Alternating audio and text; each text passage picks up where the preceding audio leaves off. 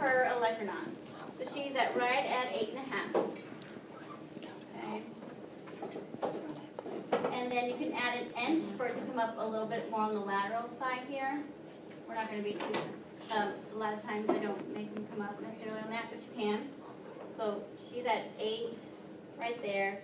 And then if I could add another inch for it to come up on the lateral side. Okay? And then her B is the olecranon to the DPC. So olecranon up to the ulnars because her forearm's in neutral. Good. And so I have her to her DPC is 11 inches. So I'm going to go up to my board up here, and I'm going to go, what's the first one I said? 8.5. Yeah, so I just added a half. Okay, we're going.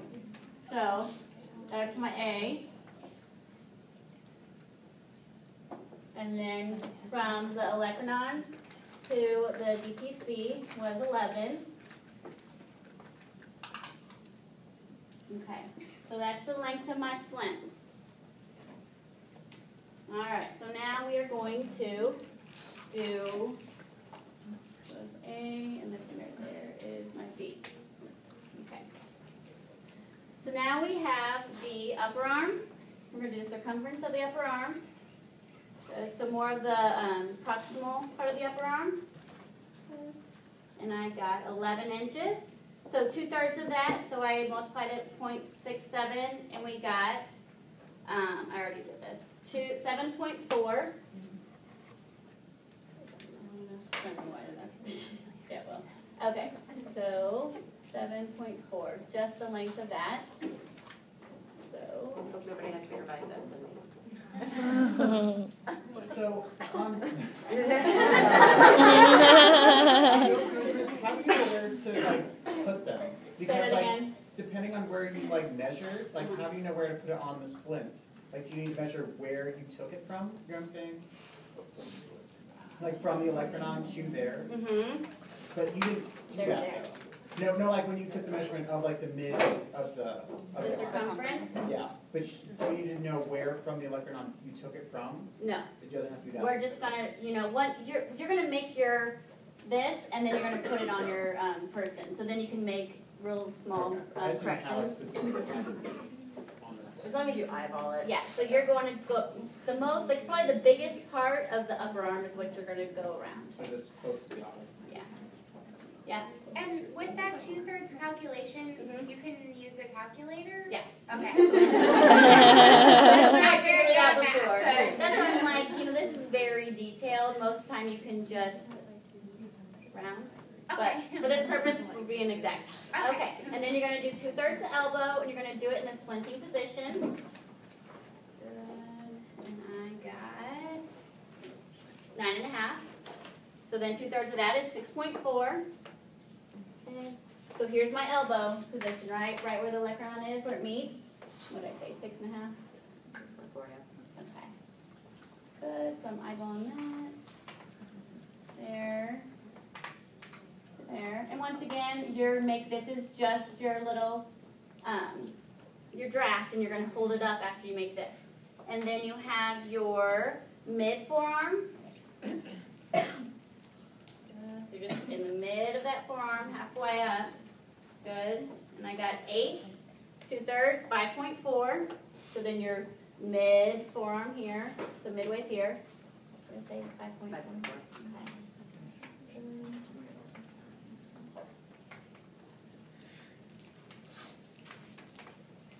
And then you go to the DPC.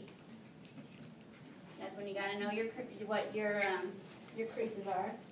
Good, and I got 7, so 2/3 that is 4.7. So then at the very end, we're going to be 4.7.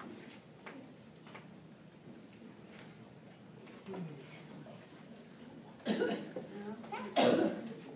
So then you're just going to connect this. Connect the dots. Yeah. Pretty easy pattern to make. Any questions about that? Okay. Good.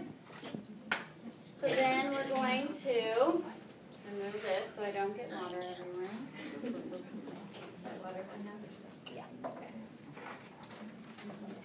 Okay, so then I'm going to, this is a good time to practice your long cutting strokes, so it's not jagged. Okay. So even though it's paper, I'm going to practice cutting the way I would a splint. So once you get to where you know how you should cut, then you can practice stuff here. So nice long cuts. And the more exact you are, whenever you are making these patterns, the better.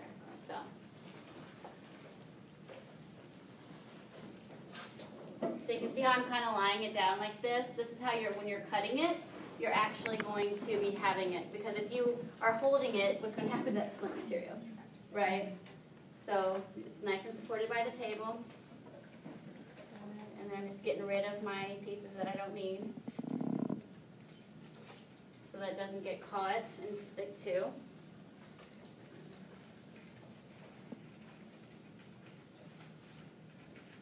You definitely want to remove any excess off of your area because many a student has been frustrated by little pieces getting stuck to material.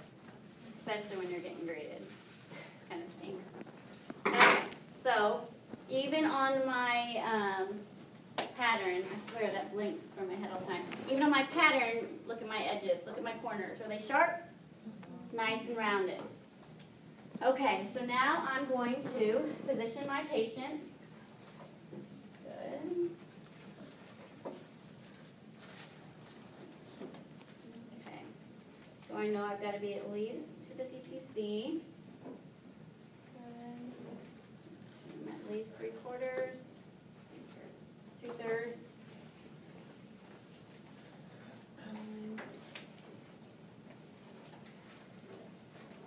Okay.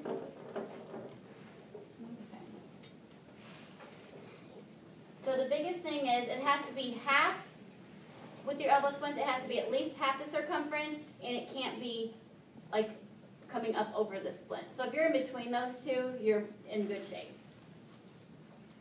And then make sure that you're clearing of the armpit and that it can be on the lateral side, it can come up a little bit higher. Okay. So I made my pattern pretty darn good. So I don't have to make any adjustments. But that's a good way, and whenever you are like, hey, come look at this, we'll be able to tell you, oh, look at this area, trim this up a little bit, ooh, that's way too long. Because if it's way too long when you do that, when the actual splint material, whenever you heat up the actual splint material, it's going to be a lot too much, not just a little. Go ahead. So I'm a little confused because the measurement at what C would be of the upper arm is 2/3 circumference, but I don't know, you said something about what should be half the circumference? On my lecture? No, you just said it just now. Oh, I said it's between half, okay, if it's more than half and not over the arm. Okay, Not over 2/3. So I'm saying, between half in and real 2/3? practice, it has got to be at least half, Okay, or it has to be in between half and from over. So in between those two things is a good eyeball 2/3, okay? And a lot of times I make mine right around half too. The book says 2/3, but Every other split you're going to do is going to be half. it's gonna be half, yeah. So it's not like I'm going to get the measuring, tool out. So when you're eyeballing it, is it more than half, and is it not overlapping where it's sticking up? Does that make sense? All right, so now I'm going to draw my pattern. Ooh, and I'm really thinking I'm going to make myself. Should I just use half here? Yeah. Okay. So I'm going to cut mine just a little bit short, but honestly, once I get it on her, it might actually be long enough in the axilla area. Okay, so once again, whenever we are doing this, you want to use up as much of that paper as possible. So I'm actually going to use the side of the splint, which is great because it's already a nice and smooth cut, right? So I'm going to put one side of my splint right up against that side. On the top and the bottom too, actually.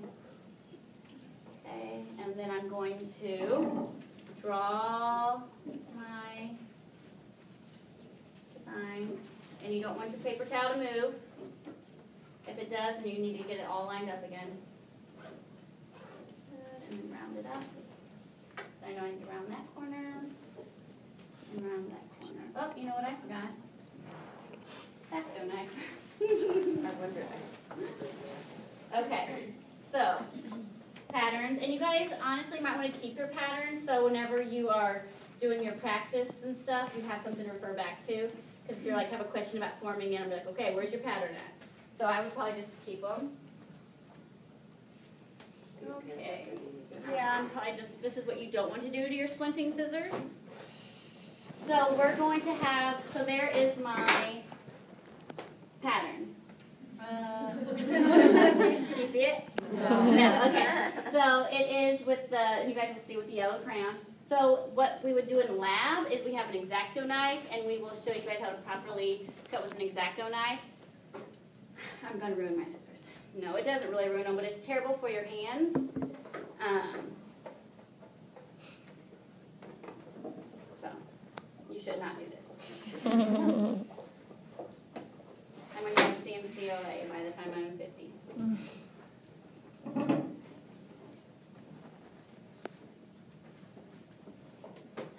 And it's terrible for your scissors, but okay.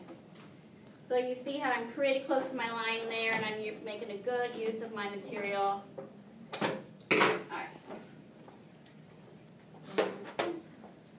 So next what I'm going to do is I'm going to start putting in my split material.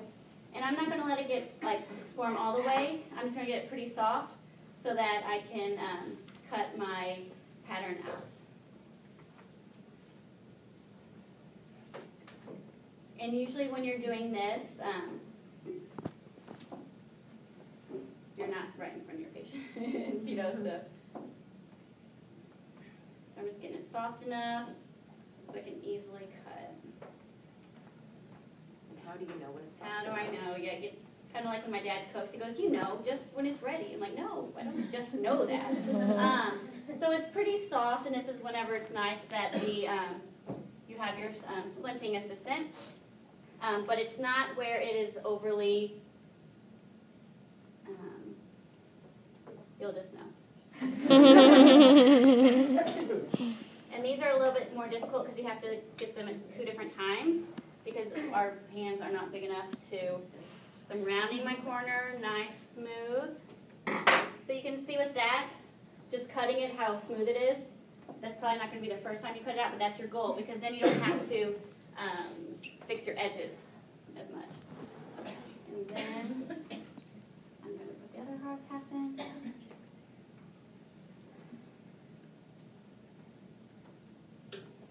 So you got to be careful when you do this because you can see how I'm already making it mold a little bit because I have to hold it.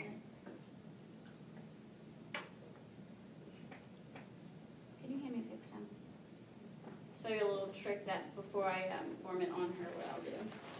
Woo! You almost saw me go down. Okay, so I'm rounding that corner. So I got to really cheat on this because I used the already the side of the actual splint material. Okay, so I'm going to cut it out. I'm going to try to be just on the inside of my yellow line, so I don't have marks on my splint for cosmesis. Okay, perfect. So that is pretty much ready to go in. I'll show you where I stopped cutting. Can you see? Right there? So that's why when you're cutting, you want to make it as nice, smooth cuts and not ever really pick up your scissors.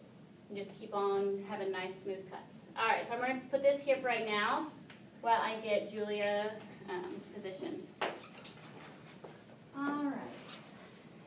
So I'm going to have her get on the table.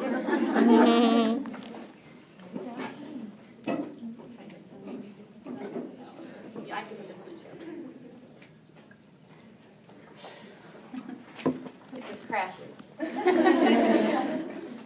She's always like, I don't think I can Okay, so I'm going to get here. I did your right arm, correct? So I'm going to position her, and it's really easy. Yeah, you guys can come on up. It's in front of the camera. Yeah, I'll just it's move easy up to actually. slip on a model, but when it's a person that just got their cast off and they haven't had to activate any of their muscles for 4 months, that's whenever somebody's other hands comes in handy. Even if they don't know what they're doing, just hold this arm up because it gets kind of tired to hold up there. So I'm positioning her in 90 degrees of flexion and her forearms in neutral. Okay? Alright, so I'm going to position her, and I'm going to put my splint material in.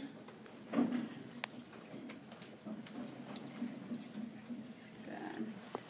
So I am going, and then this is what the, so then she's probably going to relax by the time I get back in the room. So I'm going to put the paper towel, don't need that much paper towel, in between, so I can put this in also, so it doesn't touch. You guys get that? Oh. Got it, you guys. That way you don't have to wait on both of those. So I'm going to start at her DPC because especially with our material, we know that that's where we have to at least start from, and then everything else is just going to kind of, gravity is going to take it down. Okay. So first, when it comes out of the water, it's going to be pretty hot, so you're going to want to dry it off, and you kind of test it on your own skin. Okay. All right. And if it's too hot for you, you know it's going to be too hot once you put it on your patient. All right. Let me know if it's too hot. All right. So I'm going to start right about her DPC. No, my water is way too hot. Are you okay? Yeah. Okay. All right, so here we go. I'm not screaming, but I. All right, so there's our DPC. Good. And I have nice soft hands. I'm not overly. You okay? Mm-hmm. Okay. I'm just kind of letting gravity go here. I'm making sure that I have at least 3/4 the splint. I know it's hot. My water's too hot. And then I'm going to fold.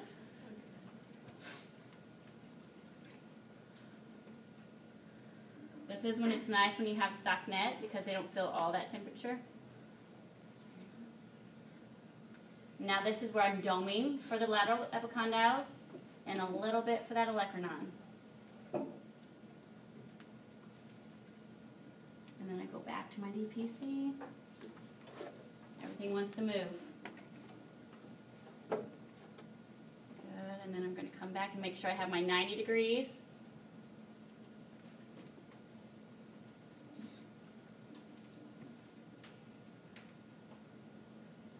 This part's pretty easy because gravity is literally just hanging that down. You doing okay? Mm-hmm. So now I'm just kind of monitoring it as I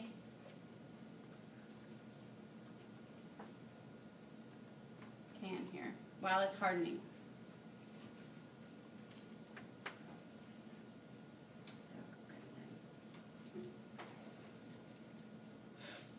So I fold it because that's how she does in the book, but a lot of times I will pinch together and trim off.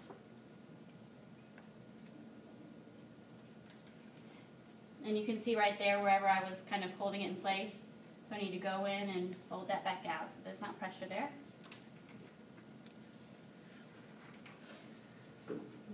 Okay.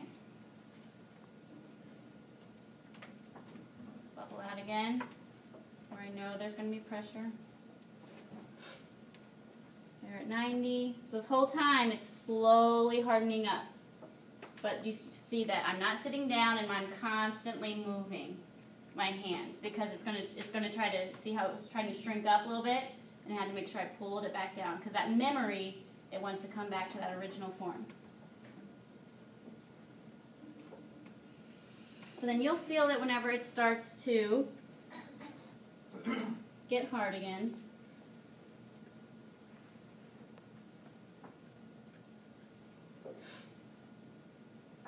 And if you're the patient, you desperately want to help, but you can't. And this is when you can get that goni out and really try to get that 90 degrees.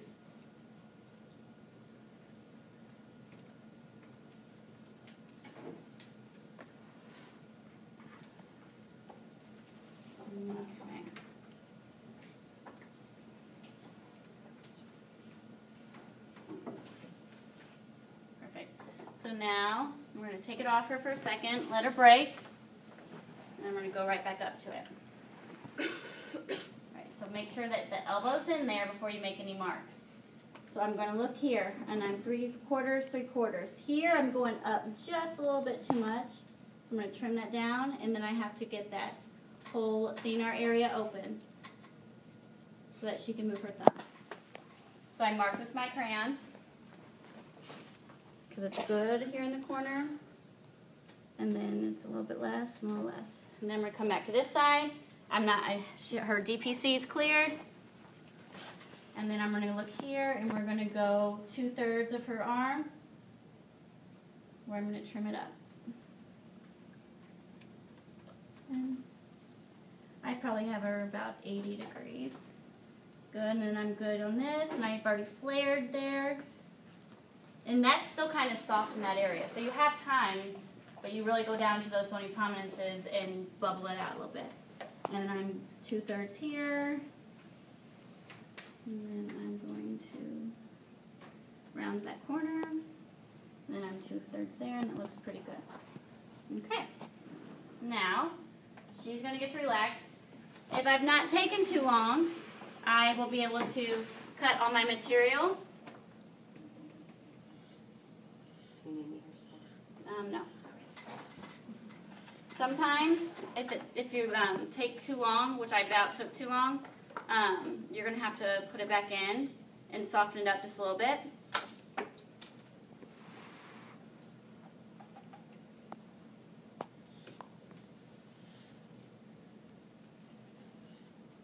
Because now I'm going to have jagged edges. So that's what's good about having a perfect pattern.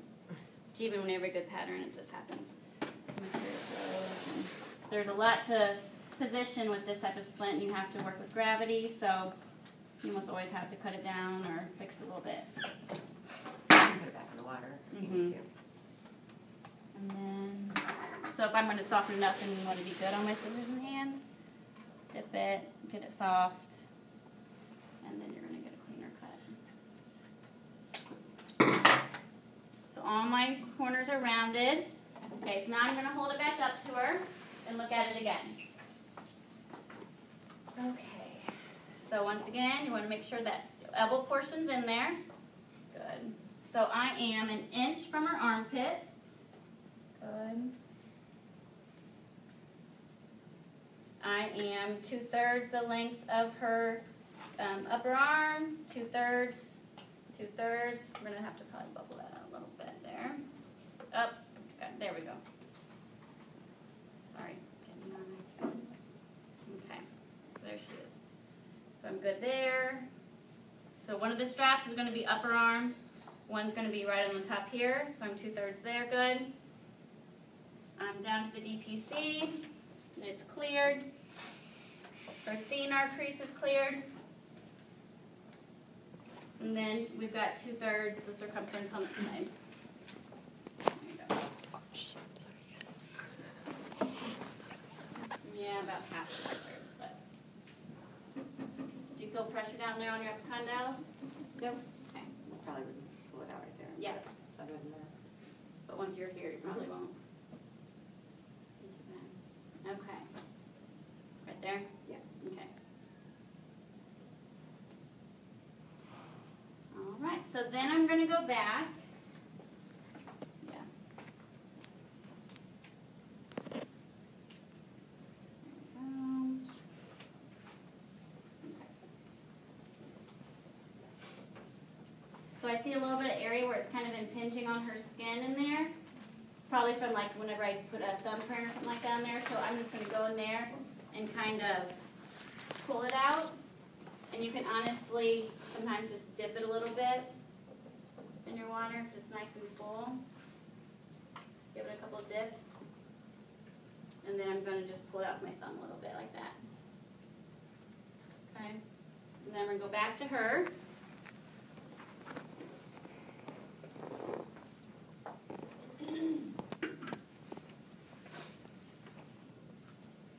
Try it again. Elbow all the way in, and then come in. Okay. Better?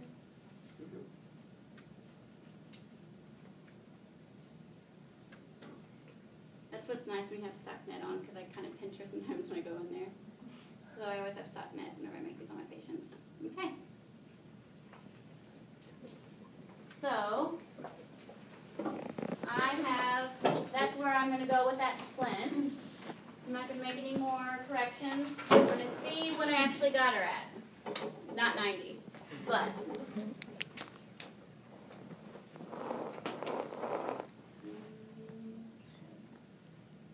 So she is at about 70. So for the grading of the splint, I think I said 70 to 90. So that would be a good one. That would pass. But you can see how hard it is to actually get your measurements that you're really looking for. So that's why you kind of have a range. But it's definitely functional. If it was something where it was like a really huge deal, I'd have to go back and I'd have to put this part in and put it back in and crank it down a little bit, okay? So now I am going to flare my proximal edge.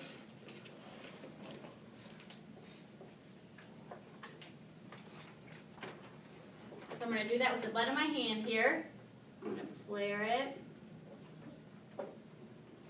It's going to increase that surface area and it's going to be contoured, so it's not going to put any type of pressure on the proximal end because the force it's holding that force of the arm there. So no straight edges. And always flare that proximal edge. So you don't want it super soft because I'm putting quite a bit of pressure there. And then I'm going to start rubbing my fingers down. That's where I had to cut it. There are those little basters in lab. So this would be a good time to have a little baster because the splint water is going down. So I had to dip that all in there, which is fine because I kind of know what I'm doing. But the less you can do that to your splint, the less that's going to change shape. So this is me rounding out all of those rigid areas.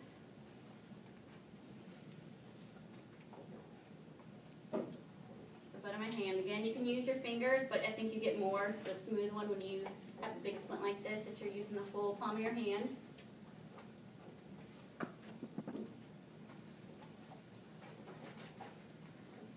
Okay, and then we'll do it to the other side.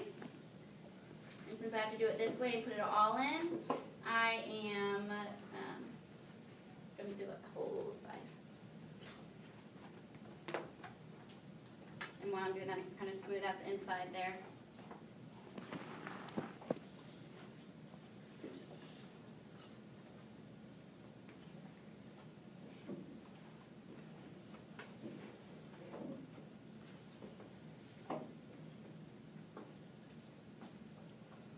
So you can feel a difference when you get a splint that people haven't done this to, whenever the person's wearing it, compared to, it doesn't take that much time to actually go back and do this. Makes a big difference though with the compliance and it being comfortable for that patient. Okay, and then I'm going to do the exact same thing down here. No straight edges. No sharp corners. Okay, and then I'm going to always run my finger down, make sure I'm not really look at it, just always go by the feel, how that feels. Smooth. Okay. So I'm going to go back to my patient one more time before I put the splinting material on. Okay. Good. And then I'm going to take some material and I'm actually going to have it with me so I know the length that I want and where I want to put my straps at. Alright, so I know I want an upper arm one.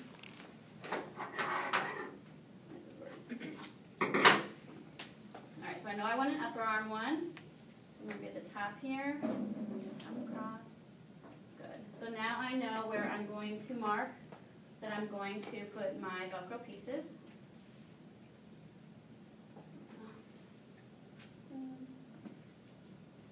So there's one.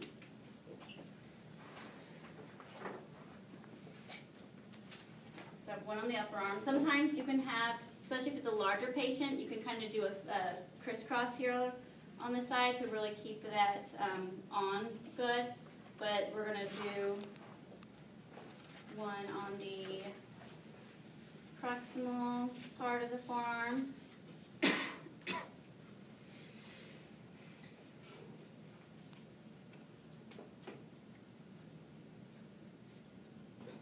So you see if I would mark this without having it on her, how it wouldn't be as accurate. And then we're going to do the distal wrist, distal forearm, sorry.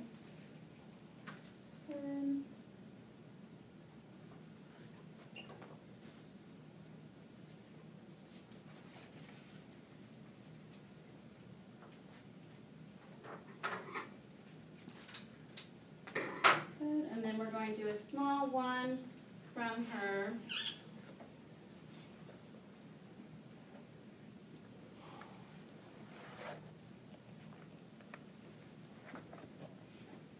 And then a small piece between those two.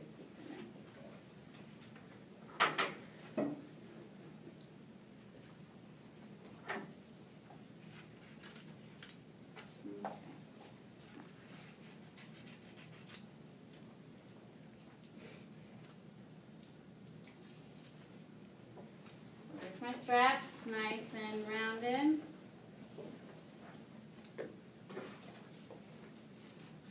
And sometimes I even cut, there's a kind of a sharp side on them, so depending on the patient, how much they're going to wear, sometimes I cut that down if it's cutting into their skin at all.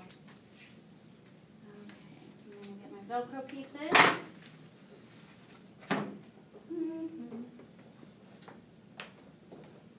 Okay, so here is my hook.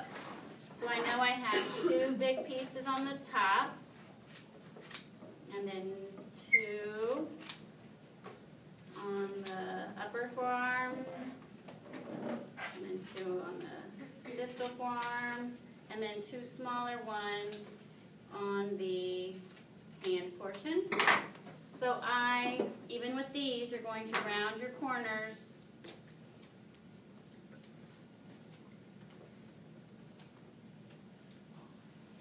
Good. And then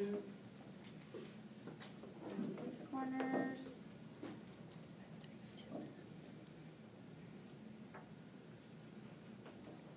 It's going to stay on better. It's going to adhere better, and it's not going to get, corners aren't going to get caught. That's why it's important and it looks nicer.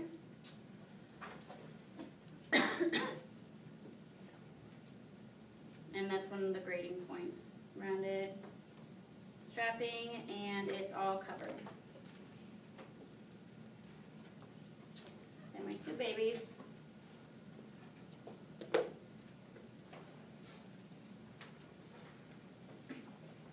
What do you use to take sticky stuff off your scissors? Off my scissors, I put it in the water. And wipe it off. Nice and warm. You're going to learn to be pretty, not overly sensitive to heat if you're a splinter.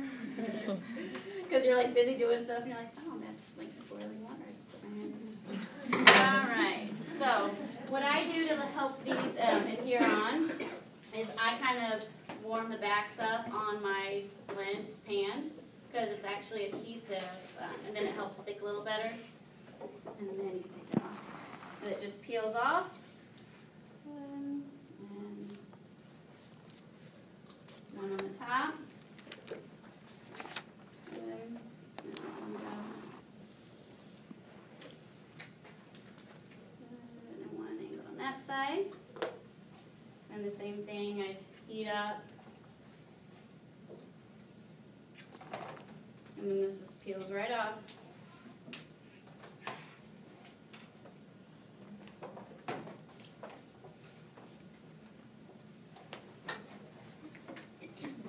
More on the distal part. And these I'm actually going to trim down a little bit more so I could possibly make them smaller.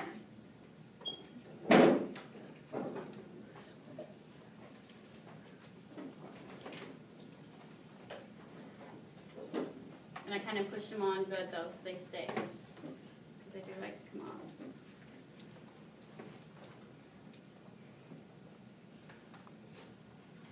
two baby ones. Stuck to the, Oh, okay. And then, like I said, I always heat them up. I'm just doing this for time.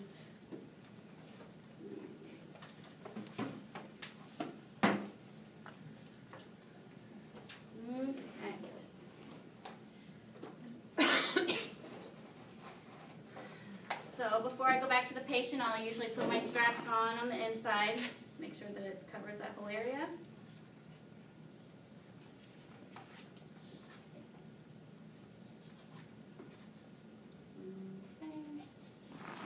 And then put her in, elbow all the way in.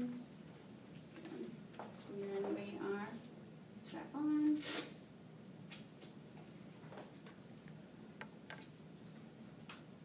Uh-oh, that might be short.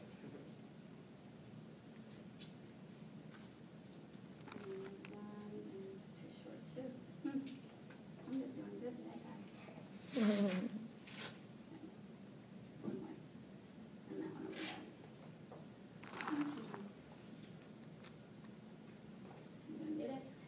Put my weight in this one, not in this. Okay. Okay. So then I'm gonna go back and trim. Yeah, a little bit. This one's angled. Get it the angle that I want it. So it's not cutting in there. There you go. So you don't want it cutting into the skin at all. Just nice and smooth the whole way. And then on the thumb piece sometimes, you have to make a little bit of a curve for the thumb so it doesn't get pinched. There.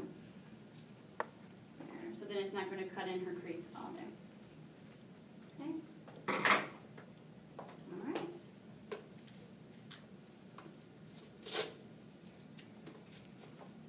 There we go.